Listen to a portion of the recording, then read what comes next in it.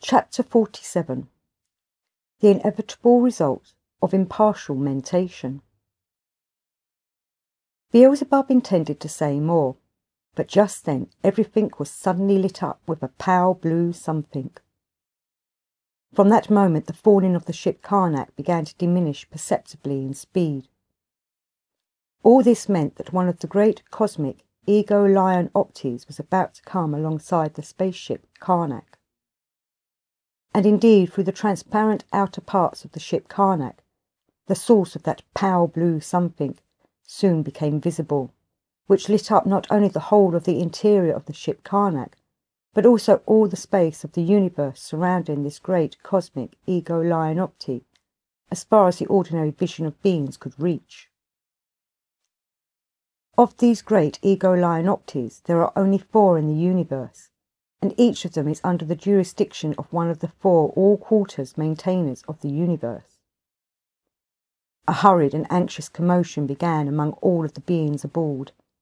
and in a short time all the passengers and the crew assembled in the main hall situated in the centre of the ship.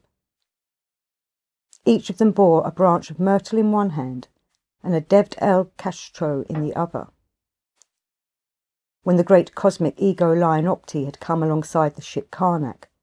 certain parts of the latter were moved apart in a special way, and there passed from the ego-lion opti into the main hall of the ship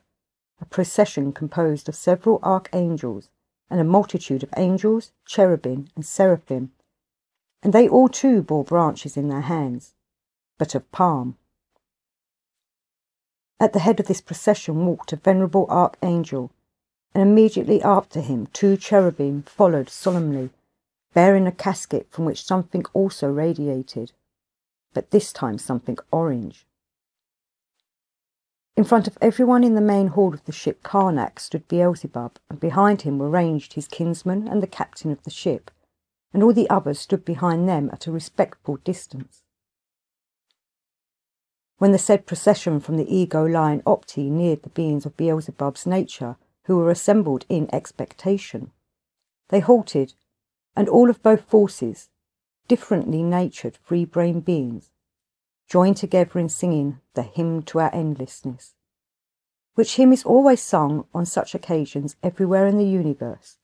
by beings of all natures and all forms of exterior coating. This hymn consists of the following words: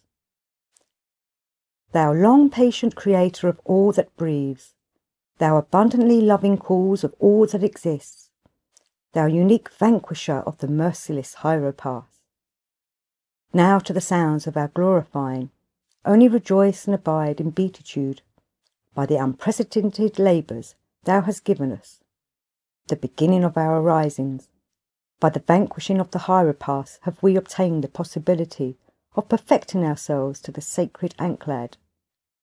And now only rest, as merited, and we, in gratitude, will maintain all that thou hast created, and always and in all things will extol thee for ever. Extol thee, Maker Creator, thou, the beginning of all ends, thou, proceeding from infinity, thou, having the end of all things within thyself,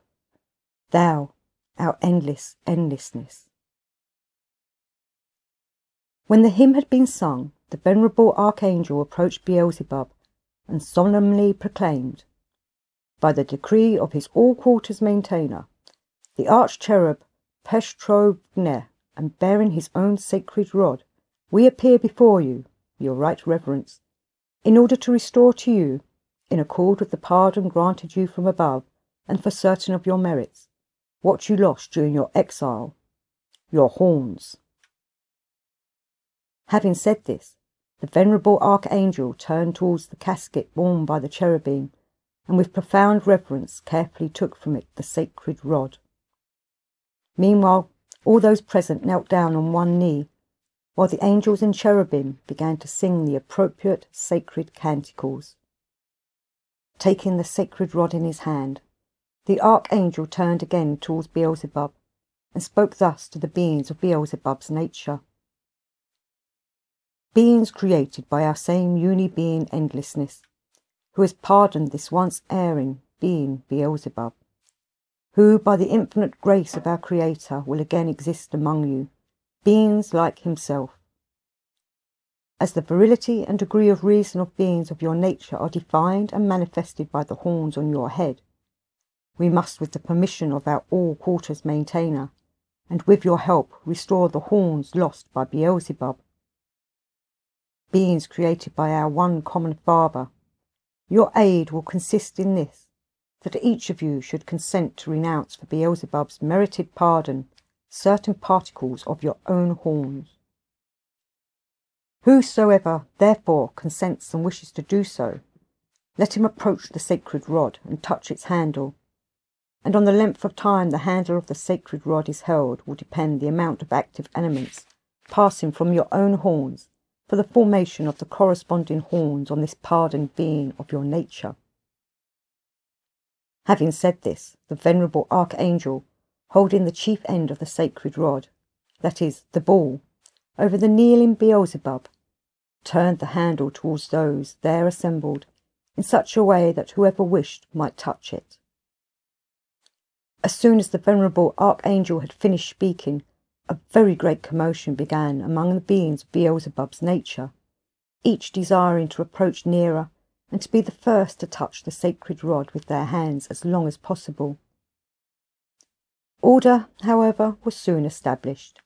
and each then in turn approached and held the handle for as long as was indicated by the captain of the ship, who had taken upon himself the necessary direction. During the solemn, sacred action,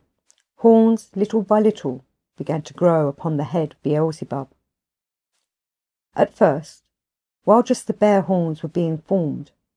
only a concentrated quiet gravely prevailed among those assembled.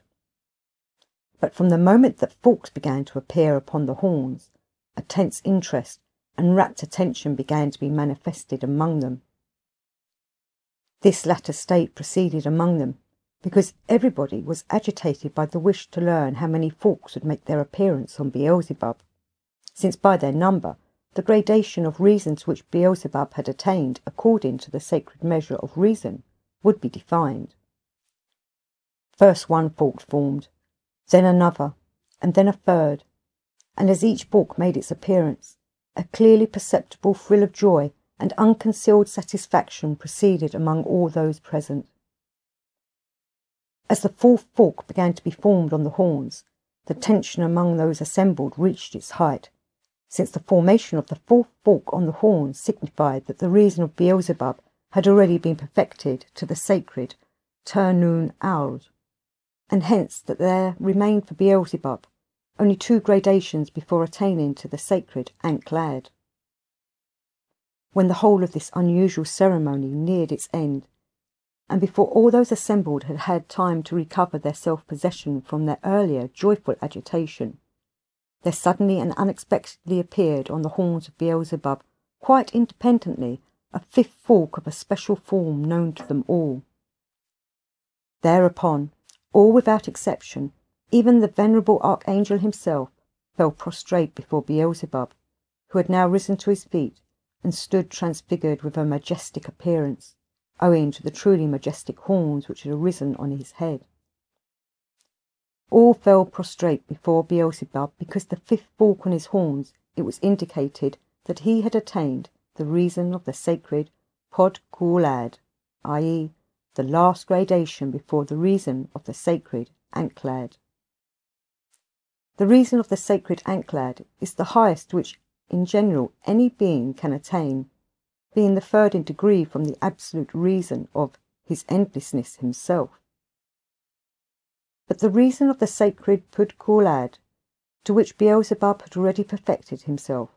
is also very rare in the universe. Hence even the venerable archangel prostrated himself before Beelzebub, because his own degree of reason was as yet only that of the sacred Dijindad, i.e., wanting 3 degrees to the reason of the sacred Anklad. When all had arisen to their feet, the venerable archangel, addressed this time all the assembled beings of various natures, proclaimed, "Beings created by one Creator, We have all just become worthy to be the first to behold the final formation of the appearance of that which is the dream both of all those present and of the beings in general of the whole of our great megalocosmos. And now let us all together exult and rejoice over such a worthiness, which is for us such a revivifying shock for our ability to struggle against our own denying source, which ability alone can lead us to that sacred pod kulad attained by one of the sons of our common Father, who although he first transgressed on account of his youth, yet afterwards was able by his conscious labours and intentional sufferings to become worthy with his essence to be one of the very rare sacred individuals of the whole of our great universe. After this proclamation of the Archangel, all the beings without exception present on the spaceship Karnak then began to sing the prescribed sacred canticle entitled, I Rejoice. And when this last sacred canticle also had been sung, all the angels and cherubim, with the venerable Archangel at their head, returned to the cosmic Ego Lion Opti, which then left the ship Karnak and disappeared gradually into space, whereupon the passengers and crew began to disperse to their places, and the Karnak resumed its falling towards its destination. After the termination of the most great universal solemnity just described, Beelzebub with his grandson and his old servant Ahun, deeply moved like all of the other passengers of the spaceship Karnak by this unexpected event, returned to that part of the ship where all their talks proceeded concerning the men beings arising and existing on the earth. When Beelzebub, now with a transfigured appearance corresponding to his merits and visible to all, had occupied his usual place, Ahun, his old servant who had been close to him during almost the whole of his existence, unexpectedly fell prostrate before him, and in a sincerely entreating voice began to speak. Sacred Podkulad of our great megalocosmos, have mercy upon me and pardon me, an unfortunate ordinary free-centred being, for my past disrespectful manifestations, voluntary and involuntary, towards your sacred essence. Have mercy and pardon me, just this free-centred being, who, though he has existed a very long time, yet to his misfortune, only because in his preparatory age nobody aided the crystallization in him of the data for the ability of intensively actualizing being part dog duty, had until now been so short-sighted that he had been unable to sense the reality present beneath an exterior with which, according to the common cosmic Trog Auto-Ego-Crat, all those existing and newly arising units of the megalocosmos are coated, who ought to have in their presence that sacred something which is called reason. Having said this, Ahun stood as if sunk in a stupor of silent expectancy, and Beelzebub, also in silence, gazed at him with a look which, though perceived externally from without, was full of love and forgiveness,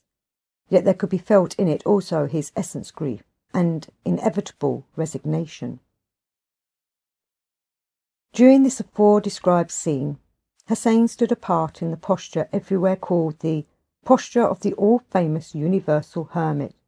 Harnatul Kapara Arna, of the planet Kermankshana. And when a little bit later Beelzebub cast his eyes around and noticed his grandson in the said posture, he turned to him and said, What, my boy, can it be that the same proceeds in your presence as in our old Ahun's? To this question of Beelzebub's, Hussein, also in an uncertain tone unusual for him, timidly replied, Almost, yes, sacred Podkulad of our great megalocosmos, only with this difference, that at this moment the impulse of love both for our Ahun and for the free-brain beings of the planet Earth now functions still more strongly in me. This impulse of love has become stronger in me, evidently because, as it seems to me, both Ahun and the free-brain beings of the planet Earth have greatly aided me in becoming worthy to be a recent eyewitness of the great solemnity of him who is the cause of my arising, and whom, hitherto, I have called my dear grandfather, and who has already visibly become one of the sacred podkulads of our great megalocosmos, before whom all will bow, and before whom I have, at this moment, the happiness to stand." "Eee!" exclaimed Beelzebub, and having given his features the usual expression he was wont to assume during his sojourn on the earth, said, "First of all, I wish to remark, and in the speech of Mullah Nasir ad-Din, whom I particularly honour, to voice the thought which arises by association concerning Ahun's words, which were not peculiar to him, and his assumed posture quite unusual for him. Our dear teacher in such a case would say, 'Don't shed tears in vain like that crocodile which snapped at the fisherman and missed biting off his lower left half. And now first take your usual places, and then let us talk a little more. Although our ship is now entering the spheres of our planet Karatus, yet as usually happens with spaceships, in order to exhaust the momentum they have acquired, a fairly long time will elapse before it stops at its destined mooring place." Hassan and Ahun immediately and silently proceeded to follow the suggestion of Beelzebub, though by their movements and the translucency of their inner psyche, it was evident that there had been a marked change in their attitude towards the person of Beelzebub since the above described common universal event. When they had taken their places, they sat down, this time not with the unconstraint they had formerly shown. Then Beelzebub, turning to Hassan, said, "First of all, my boy, I give you my word that when we return home, unless any event from external causes independent of our essence will prevent this, I shall explain to you everything relating to the free-brain beings who have taken your fancy, concerning that which during this journey of ours on the ship Karnak I promised to explain, but which I have for some reason or other left unexplained. But meanwhile, if you have any question in mind that now needs explanation,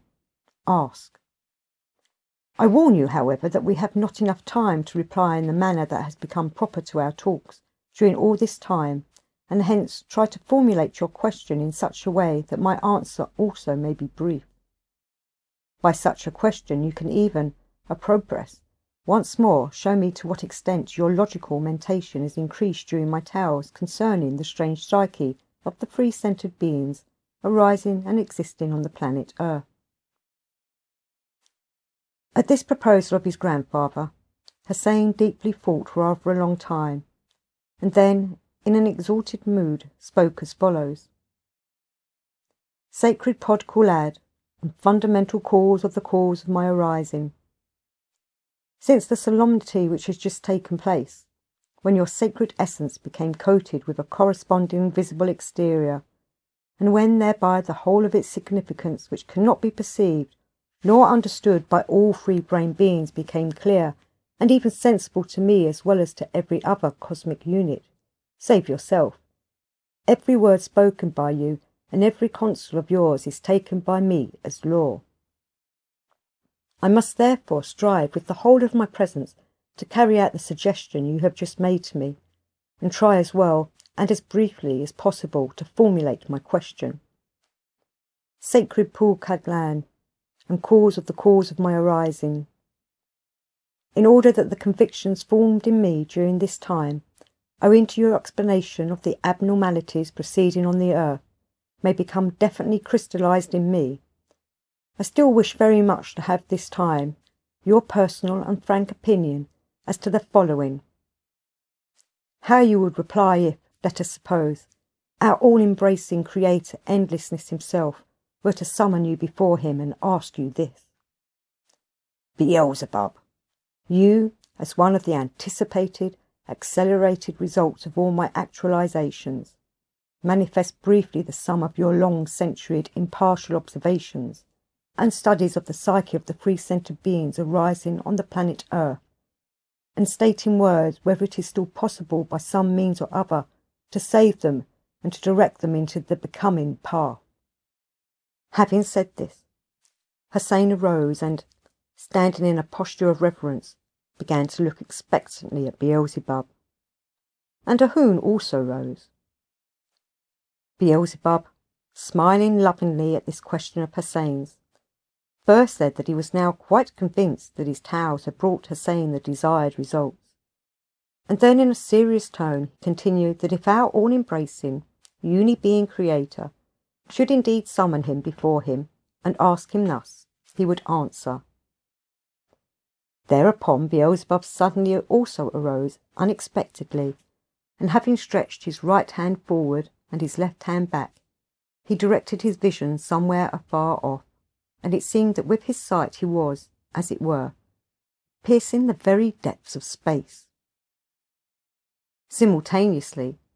something pale yellow began little by little to arise around Beelzebub and to envelop him, and it was in no way possible to understand or to discern whence this something issued, whether it issued from Beelzebub himself, or proceeded to him from space, from sources outside of him. Finding himself in these cosmic actualizations, incomprehensible for all free-brained beings, Beelzebub, in a loud voice unusual for him, very penetratingly intoned the following words: Thou all, and the allness of my wholeness. The sole means now for the saving of the beings of the planet Earth would be to implant again into their presences a new organ, an organ like Gurdjieff, but this time of such properties that every one of these unfortunates during the process of existence should constantly sense and be cognizant of the inevitability of his own death, as well as of the death of everyone upon whom his eyes or attention rests. Only such a sensation and such a cognizance can now destroy the egoism completely crystallized in them that has swallowed up the whole of their essence, and also that tendency to hate others which flows from it, the tendency, namely, which engenders all those mutual relationships existing there, which serves the chief cause of all their abnormalities, unbecoming to free-brained beings, and maleficent for them themselves, and for the whole of the universe.